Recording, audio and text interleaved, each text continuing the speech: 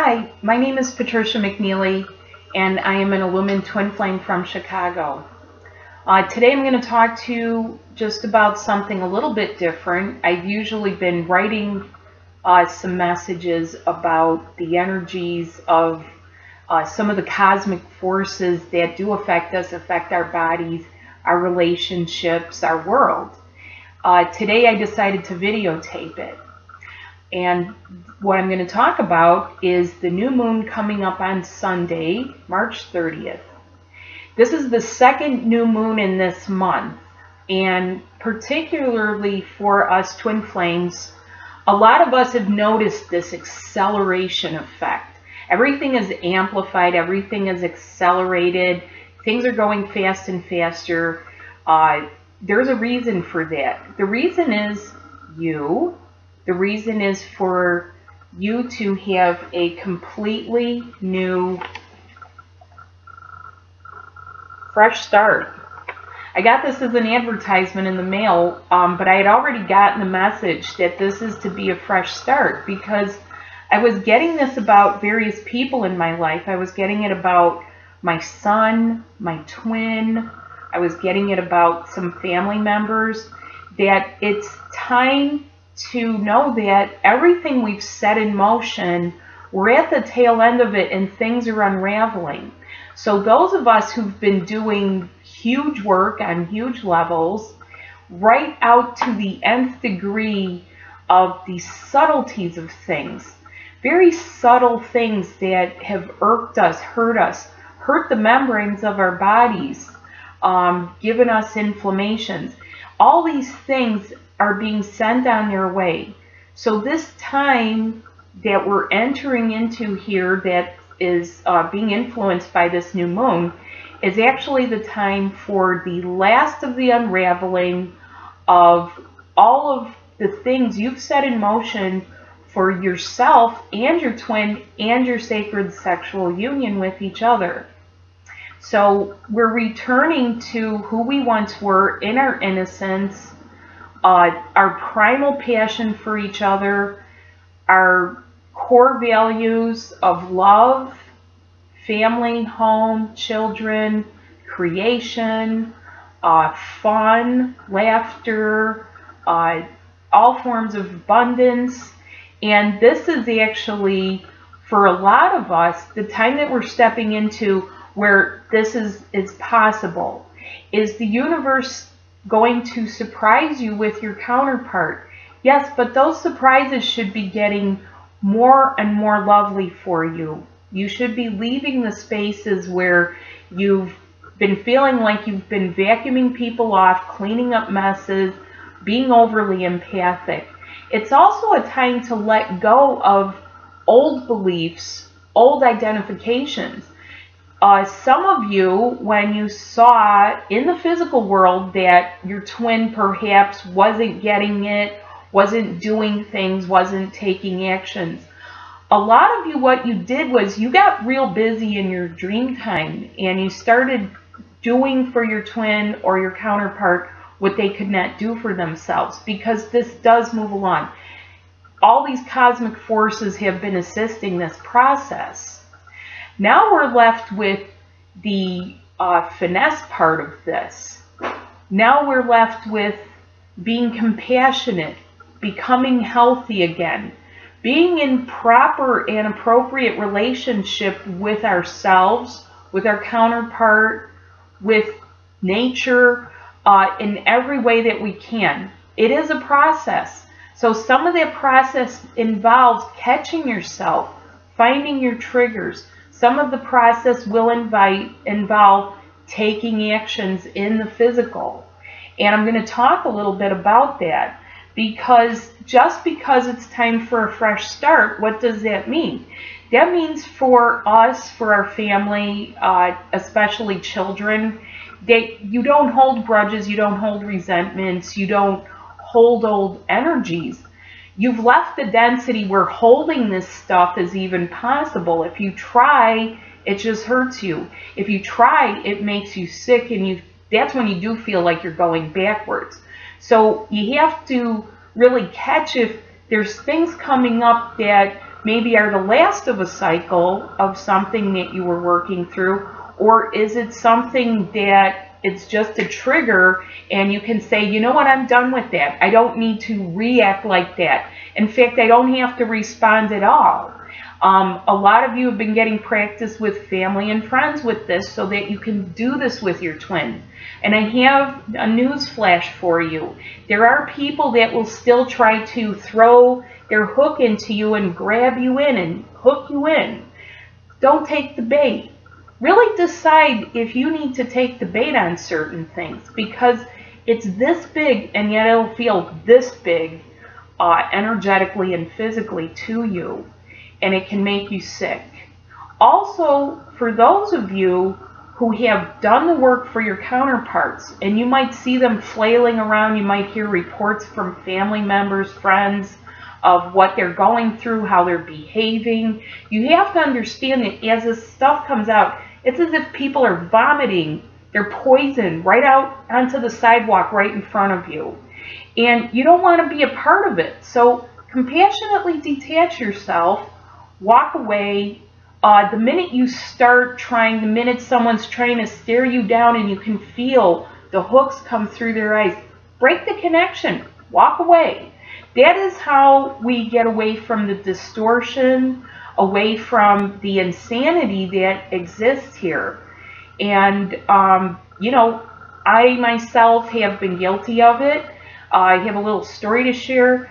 The other day, I went to go exercise. I came home, and the city had notified us they were going to trim the trees. Well, they trimmed the tree on my parkway that I didn't even think it needed it. They cut off 5 major branches, and I was all upset. And I've been upset about this tree thing because I do feel things. I was feeling that it wasn't time, it wasn't necessary, but I'm not in charge. And no matter what my logic told me, that it's not my tree, it's on the parkway, it belongs to the city, that I still let it get to me. So much that I wanted to call the mayor. And I had to calm myself down and trust, okay? That wasn't an easy process for me, and yet I'm going, why is this so difficult at this point? I mean, I should be beyond these things. I'm practicing to be in the world but not of the world. What do I care if they trim a tree? And yet it's been all over town. Everything looks bare. You know, here's what happened though. Something really interesting things happened for me personally. Number one, I started seeing black squirrels in my neighborhood. There's never any black squirrels, and these are my favorite little squirrels. I love black animals. And all of a sudden it occurred to me, new homes. We're going to have new homes, and the squirrels didn't care. Nature goes on, life goes on. They find the way, they go with the flow. And these black squirrels were playing with the gray ones and the red ones and the brown ones, and they were just getting along and being frisky with each other like squirrels do. Another interesting thing happened. There was a maple syrup festival close to my home that I really wanted to attend, and I've never been to it, and my whole Sunday got completely messed up. The schedule completely changed. Wasn't able to go, and that's it. Well, because they cut the trees, I was walking, and it's so cold here, I noticed icicles hanging from the tree. And I said to myself, look at that. There's so much sap. The sap is rising, and these icicles were actually maple sugar sap. I actually took it home because one of the things I used in one of my other videos was an icicle, and there it is. And I decided to taste it, and it's sweet. It's the frozen sweetness, and the sap is rising. And the same thing is with your twin. Your twin counterpart has been shedding this stuff, and they're going to come up against their own family, friends, bosses, situations, spouses, and they're going to feel prompted to take action. Some of that may be where they can't find their really pleasant bedside manner, and you have to help your twin and go in your heart and say, be gracious, be graceful, be compassionate, be patient. Do your best, dear. I'm here. We are the lovers. We are the lovers here. We're here to be the love. I'm your rock. I'm your fortress. It doesn't matter if you can't feel your twin, because a lot of the reason why you can't feel your twin is because this stuff's like a cloud between you. Until it clears, you can't always feel the love that you always are with each other. Your feeling may be blocked, but it's just stuff that's leaving your twin like a cloud. And so it's really important to stay steady in this, not give in to the chaos, not give in to old beliefs that it's not for this lifetime, or I took a bodhisattva vow and I have to stay here miserable on this earth until everybody's enlightened. No, this is your ascension, and for Lumen Twins, this is your resurrection. This is it. You are clearing out all of you've been clearing your cosmic stuff. This is the last of the clearing of your causal body at the universal edge where you first separated, right at your origins. And it is your personal fresh start. It's time for a fresh start. Give each other a fresh start. If you communicate with your twin in other ways besides the physical way, give them a fresh start and let them know. In your heart. If you can communicate with them in the physical, buy them a card, a phone call, a physical visit, do something out of the ordinary. Be confident in all the obstacles that you've overcome. This is the time for your confidence, for your sap to rise, for you to know that you're going with the flow of nature, and this is your one true love of many lifetimes. You know, you might surprise your twin. Only you will know the ways to woo and to, court your beloved. You are courting each other again. You've cleared out everything that's unusable, and you are courting each other.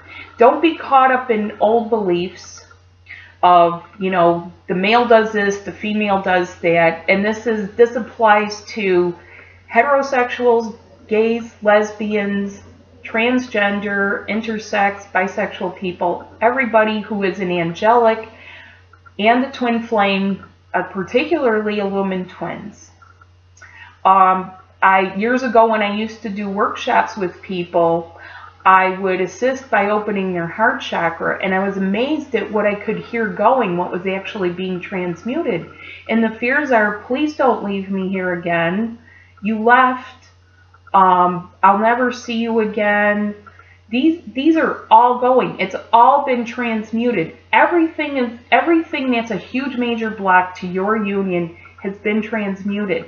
Trust all of the hard, intensive labor that you've done, all of the pain. Trust your heart. Trust your eternal sacred heart that this is intended for you, and that harmony, peace, love, passion, fun, laughter, friends, abundance in all its forms are yours, and you're going to be walking into this. So do not be fazed by eclipse energy, new moon energy. Yeah, it can be a little bumpy, just like if you take a plane ride and there's some turbulence. You're arriving at your destination safely, and you are eternally safe. You're eternally safe in each other.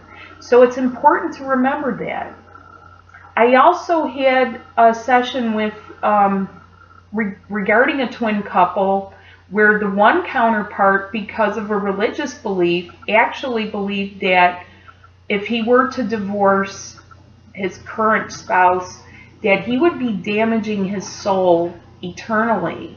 He would create eternal soul damage. And that is not true. You are completely renewed, new, restored, new, repaired. All of your connections are repaired. You are reconnected, and you are joined together in your inner marriage and soon to be in your outer marriage. So it's important that you create a healthy relationship with yourself. That's most important. If you need medical care, if you haven't done your maintenance, if you haven't done your taxes, don't be afraid.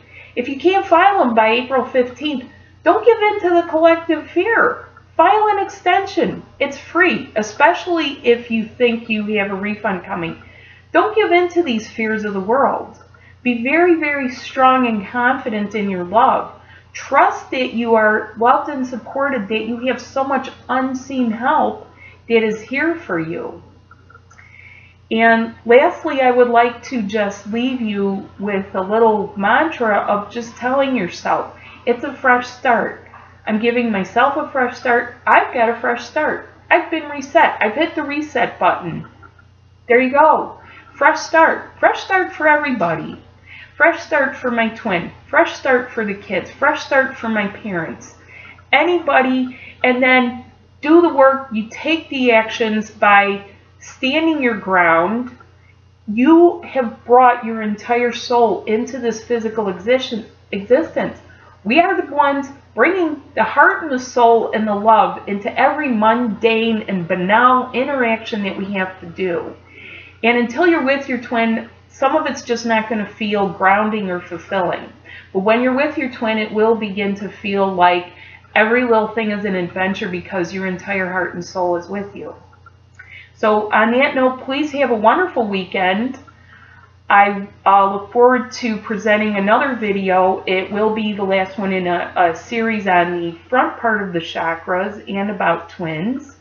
And we're going to get down to the meat of the matter of how the runners will return. So thank you so much for watching. I'm so grateful you're here on this journey and that we're doing this.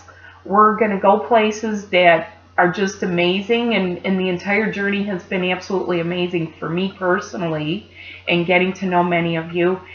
Thank you to Mother and Father God for making this possible and bringing us home, because that was the original divine plan to begin with when we started this. Have a nice weekend. Bye now.